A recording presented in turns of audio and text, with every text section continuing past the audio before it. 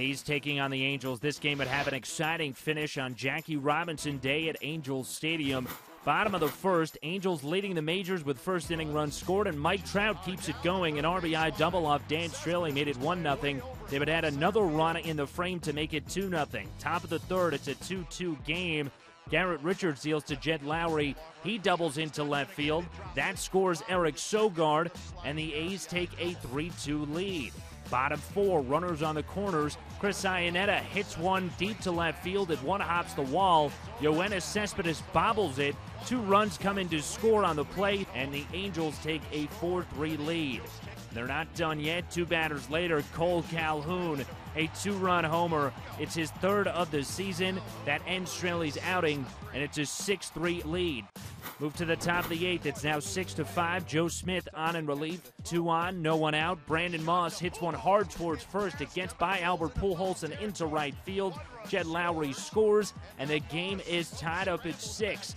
This would be a big inning for Oakland. 2 batters later, Alberto Callaspo lines one into right. That brings home a run. A's retake the lead. It's 7-6 Oakland. Then Jose Alvarez would come on to pitch. The next batter, pinch hitter Derek Norris, looking to add on to the lead. And the pitch to Norris is a shot up the middle, a base hit center field. One run is in. Around third, here's Cespedes, and 2 runs score on a single to center by Derek Norris. Now it's a big inning, and the A's lead 9-6.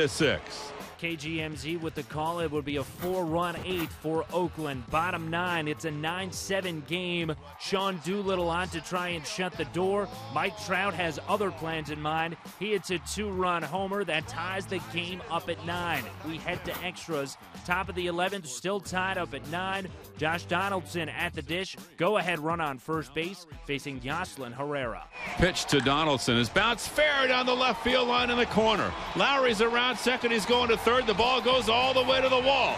Lowry's around third. They're going to score him. He comes to the plate standing up on a double down the left field line by Donaldson. And here in the 11th inning, the A's take a 10-9 lead.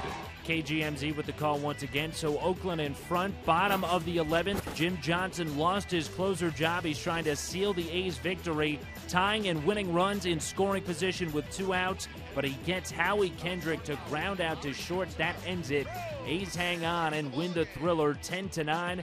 Johnson gets the win for the 2nd straight game. Oakland has won 4 straight and 15 out of the last 21 at Angels Stadium. And the no decision for Straley marks the first time an A's starter has allowed more than 3 runs this season. And bad news for the Angels. Outfielder Cole Calhoun was injured during the 11th, and he has been placed on the 15-day DL with a right ankle injury.